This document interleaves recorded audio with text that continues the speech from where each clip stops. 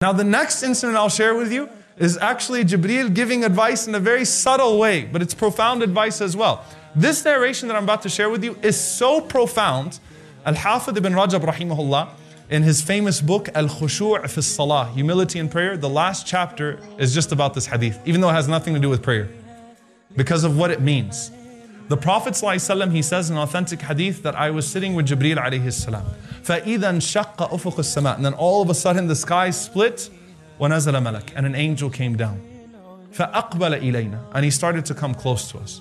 Now you want to know what makes this narration so strange? Rasulullah ﷺ says, فَلَمَّا رَآهُ جِبْرِيلٌ تَصَاغَرَ. When Jibreel saw this angel, he became smaller. He held himself. The ulama say tasaghar, he held himself, like bracing for something. The angel came to the Prophet ﷺ and said, Ya Rasulullah, O Messenger of Allah, Inni Rasulullahi ilayk. I'm a messenger that's been sent to you from God. Ukhayyiruka. I'm giving you a choice. Bayna an takuna nabiyyan abda aw nabiyyan malika.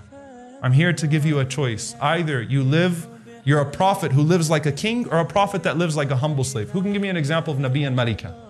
A prophet that lives like a king. Sulaiman alayhi salam, Dawood alayhi salam. And Nabi and Malika means that you'll live comfortable. Look, you can have a great life, live very comfortably, be a king, have the riches of this world, do whatever you want, and you'll still have the hereafter. It's not going to decrease from you in any way whatsoever. So you can either be that, or you can continue to live like a humble slave. I mean, the Prophet ﷺ used to go nights in hunger, stones tied to his stomach. He suffered from poverty at the very worst, even after success, right? So you have a choice now. So the Prophet ﷺ said, فَنَظَرْتُ إِلَى Jibreel. I looked at Jibreel.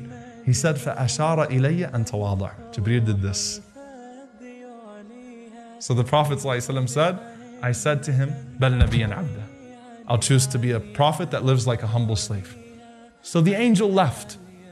So I looked at Jibreel alayhi salam. This was very strange. Jibreel alayhi salam said, هذا الملك, this angel, لم ينزل قبل اليوم. He's never been down before this day. So the Prophet ﷺ says, فَمَا بَالُكَ تَصَاغَرْتَ. Why is it that you got smaller and we're afraid? He said, وَاللَّهِ مَا ظَنَنْتُهُ نَزَلَ إِلَّا بِقِيَامِ السَّاعَةِ. He said, I swear by Allah, I didn't think that he came except to announce the day of judgment. Who was that angel? Israfil.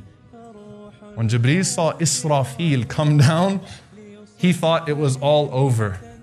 So Jibreel even became afraid at the sight of Israfil. And Ibn Rajab rahimahullah, he ends his book with Bal Nabiyyan Abda, choose to be a humble servant.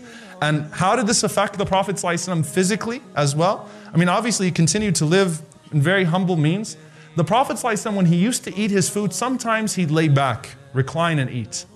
But after that incident, the Prophet ﷺ would only eat his food sitting up.